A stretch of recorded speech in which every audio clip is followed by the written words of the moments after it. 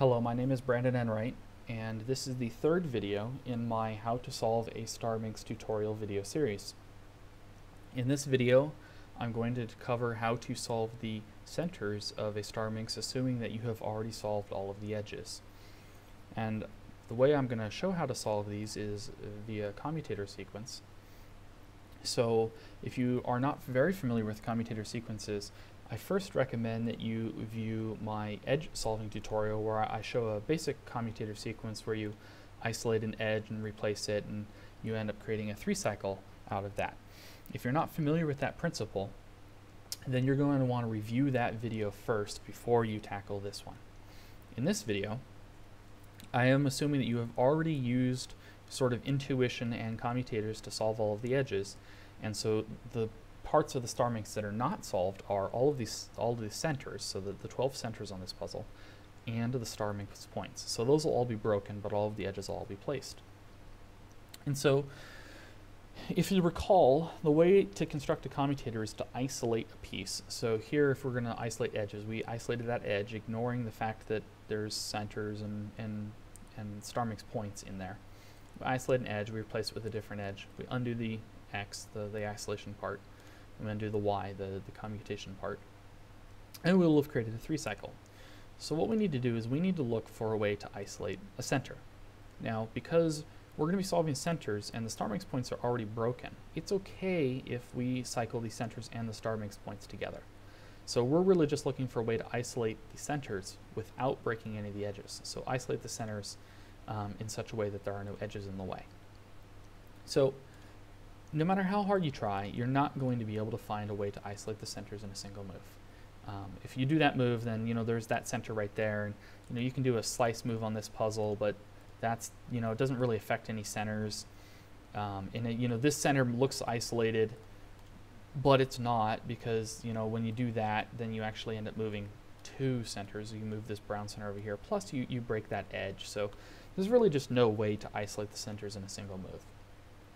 And in fact, I'll spare the details of the theory, but there's actually also no way to isolate a center in 2 moves either. In fact, there's really no way to do anything useful in 2 moves.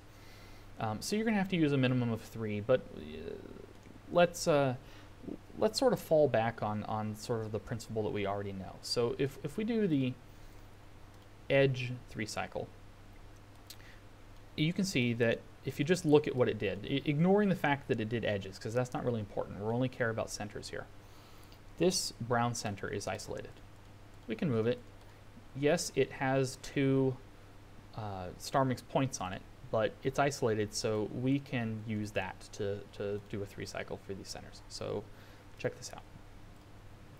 So that's our X part, and then here's going to be our Y part, and then we need to undo the X part,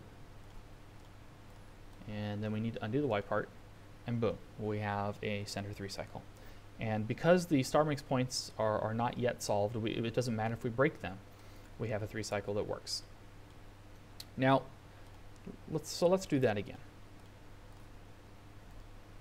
And this center is isolated, but it turns out that on this puzzle, that center is also isolated, and that center is also isolated. So let's do this instead.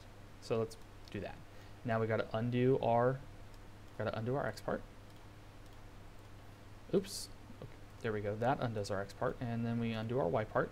And it looks a little bit messier, but we did a yellow, light green, pink 3-cycle of the centers. So as you can see, there's quite a bit of variety. And in fact, so let's do that again and say that this center is isolated. We don't have to put the green there. We can put the orange there instead, if we want. And then we'll undo our X part, and then undo our Y part, and we just made a different 3-cycle.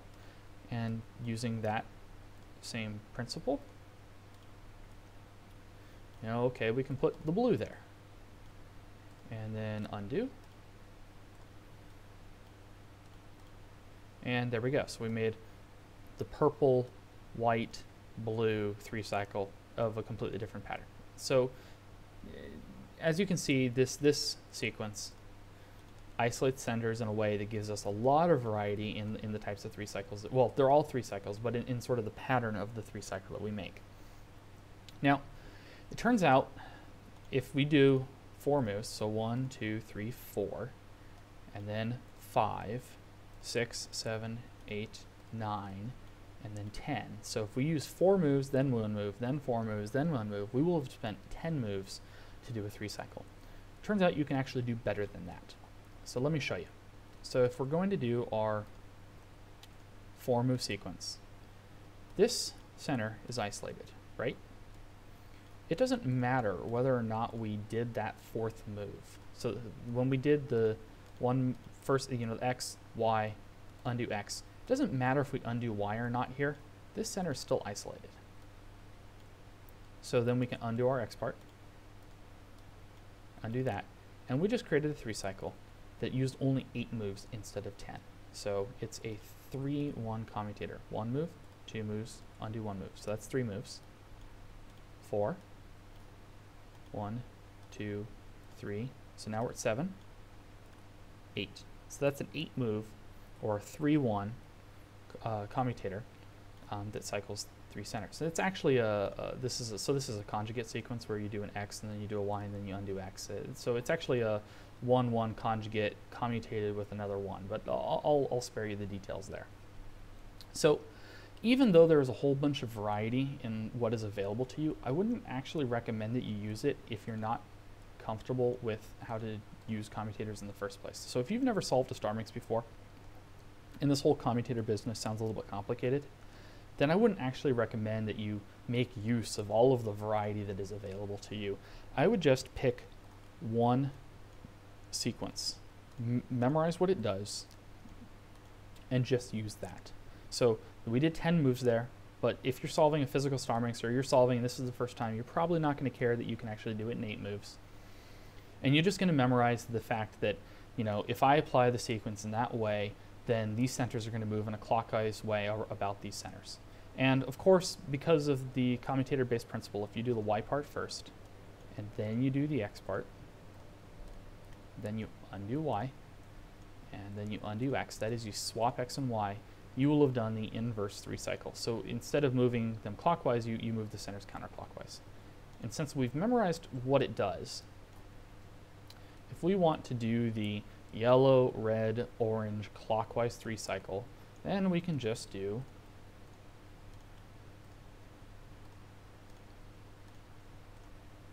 and boom, we did the yellow, red, orange, clockwise 3 cycle.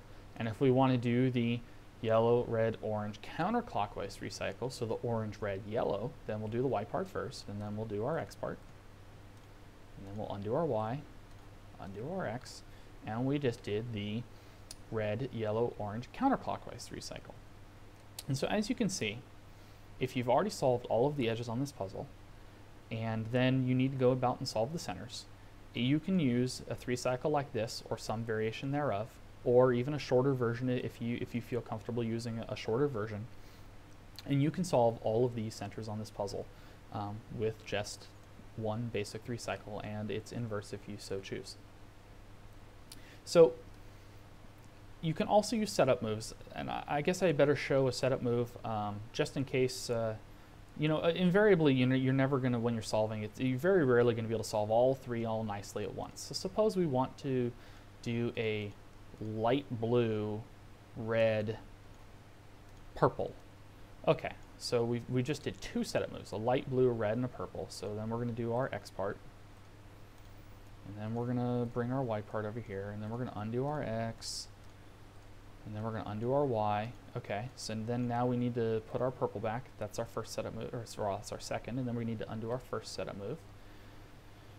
And there we go. So we did a light blue, a red, and a purple using setup moves. And so using that principle, the setup move principle combined with the commutator principle, you should be able to solve all of the centers on this puzzle without affecting any of the edges on this puzzle at all.